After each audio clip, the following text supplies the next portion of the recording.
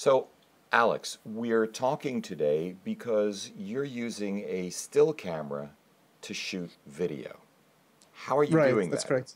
It's been a long process. I started out with the 600D from Canon, and basically, from that I learned about Magic Lantern, and also about the raw video capabilities, which they started introducing, I think, mid 2013. So then I quickly realized that the 600D wasn't built for basically the SD card writer and reader was too slow for the raw data being put out of the camera. So I decided to go for the 50D because with that I could get a much better uh, data rate with the compact flash card. So that's basically how I found out how to record video on a still photo camera. What kind of challenges have you had with the Magic Lantern implementation?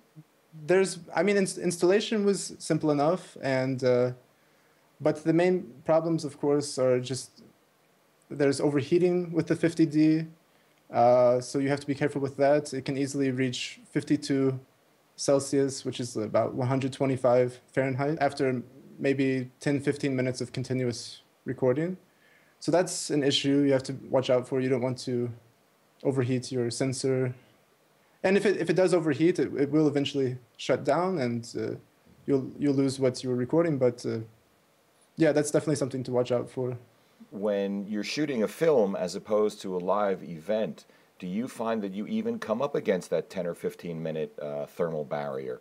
Or are you doing one shot at a time and shutting the camera off? How do you handle that? It's not just the continuous recording. The heating, I believe, comes from the live view, which has to be enabled to record the raw video.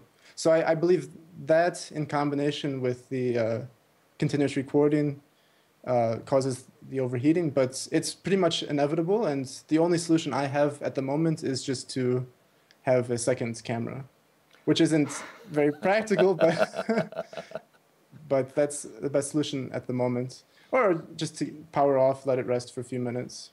You can pick this up for $350 on eBay right now. So Right? the body of the camera. Right. So it's not a problem. Have you actually ever experienced the camera shutting off in the middle of a take? What it does is it will lock up, and it's completely locks up. You have to take out the batteries. You have to turn it off and reset it. So I don't believe it has an auto shut off function, but it locks up and just quits functioning. Do you have multiple cards with Magic Lantern on it?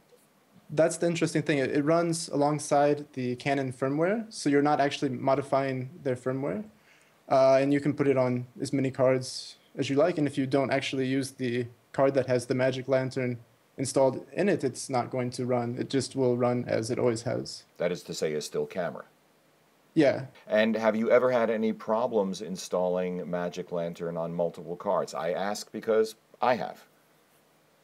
I have not, but I have had issues with renaming the card.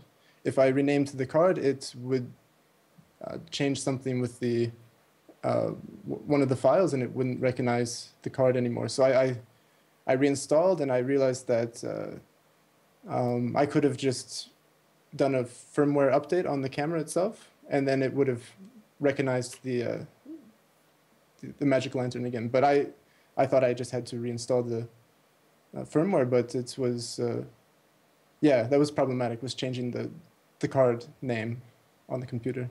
Gotcha. But I haven't had any problems with multiple cards running Magic Lantern. So, how many hours of footage would you say you've captured with Magic Lantern RAW? I've gotten maybe 5 hours of footage so far, but it really adds up quickly because you're at about 50 megabytes per second on the bit rate. So it really adds up. How do you handle all of that data? Well, first I was working exclusively in the Adobe After Effects using Adobe Camera Raw, which was fine.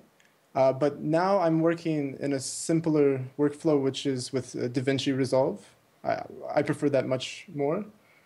But Yeah, first I just convert the cinema DNG file for DaVinci to understand and import into DaVinci and render from there basically after the color correction, color grading. I'm really just using it to get it to where I want in terms of the color and then exporting to Premiere or to another editor. But I mean, I think in the future, I could see myself using DaVinci exclusively as a non-linear editor, yeah. And are you using DaVinci Lite or the full package? The Lite package. What does the footage look like? I'm really satisfied with it. Of course, there are problems with anti-aliasing and Moire, but I'm planning to purchase a filter for that problem. But I'm really happy with the dynamic range of the colors, and for me, it's fantastic. It has a real film look to it. It looks like something between 16 millimeter or 35 millimeter. It really looks fantastic. So you like the dynamic range. Now, one of the things that I've seen many times in comparisons when using RAW versus the H.264 codec is that the output seems to be much, much sharper. Have you had that experience? It is sharper, but it's not too sharp, because I don't like when the footage is too sharp. It looks, I don't know, sterile, or it has a nice amount of detail, but it's also soft like cinema. I really like how it translates. Yeah, I would say if you're serious about working with raw video on the 50D, you need to get multiple cards which can read and write at a very high rate. I would also recommend having a backup camera and just keeping an eye on the temperature gauge, which is built into the camera, and just having fun with the camera, experimenting. When you say the temperature gauge is built into the camera, do you mean that Magic Lantern has the ability to read that temperature? Right. It's in Celsius, so anything above 50, I think would be time to give it a rest. But yeah, it's on the bottom of the screen, so it's right there for you. Alex, has this experience made you feel that the next time you go out on a film that you would want to get a different camera? I mean, what you're able to do with a still camera that's 7 years old and shoot in RAW is pretty amazing. And yet there are trade-offs, as you've already articulated. So yeah, there are trade-offs, exactly. I mean, of course, it would be nice to work in 2K or 4K. This is slightly less than Full HD, but it really translates well for example, web series, or for almost anything. It translates pretty well. But again, it's not Full HD, so it would be nice.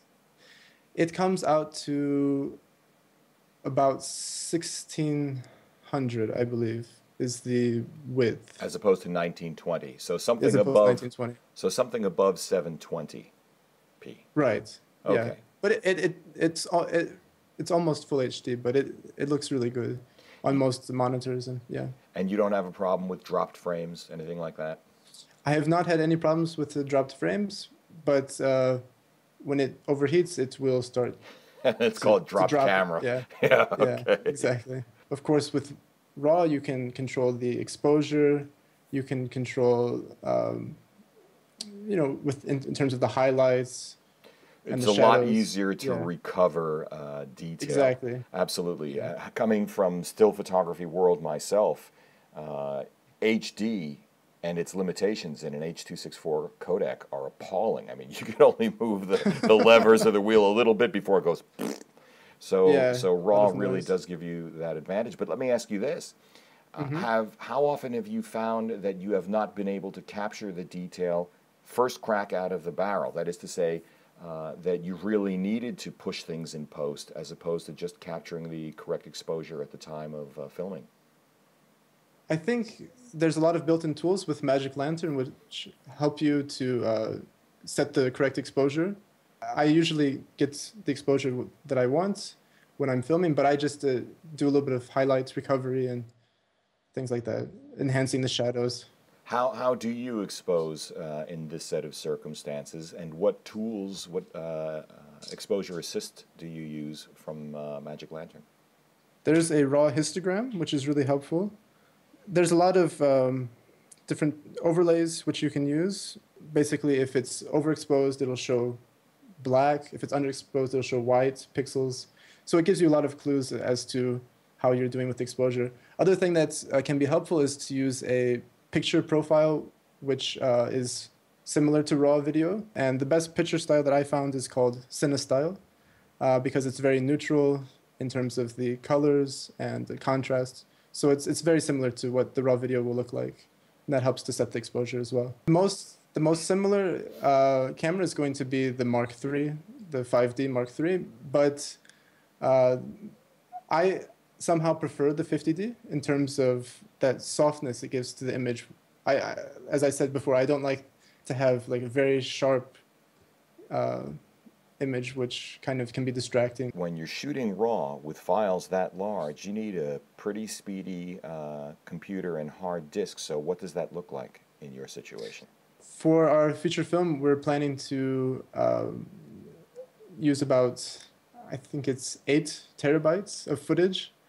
Wow. And we'll need to back that up. So we're looking at 16 terabytes of hard drive space. Well, Alex, I appreciate you sharing your experience with Magic Lantern on a 50D, a Canon 50D, a 7-year-old, almost 8-year-old still camera, which in some ways, as you've said, you prefer to the 5D Mark III, and appreciate the candor with which you described the challenges as well as the benefits.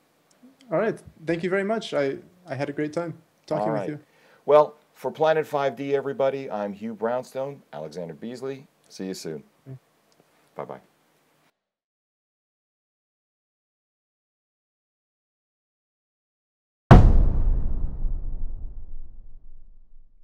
So I'm coming in from Bishkek, Kyrgyzstan. It's a former Soviet republic in Central Asia. I've been here for about 4 years now. Ah, where were you before that? I'm from the U.S., St. Louis, Missouri. My parents are American. My citizenship is American. Well, you've got an excellent accent for just 4 years in Kyrgyzstan. That's fantastic. Right. What brought you to Kyrgyzstan? Basically, I had some friends from my university, and they just told me about their country, and it was really interesting. So I came here. First, I was teaching English, and then I opened a recording studio, and then I got into the film industry.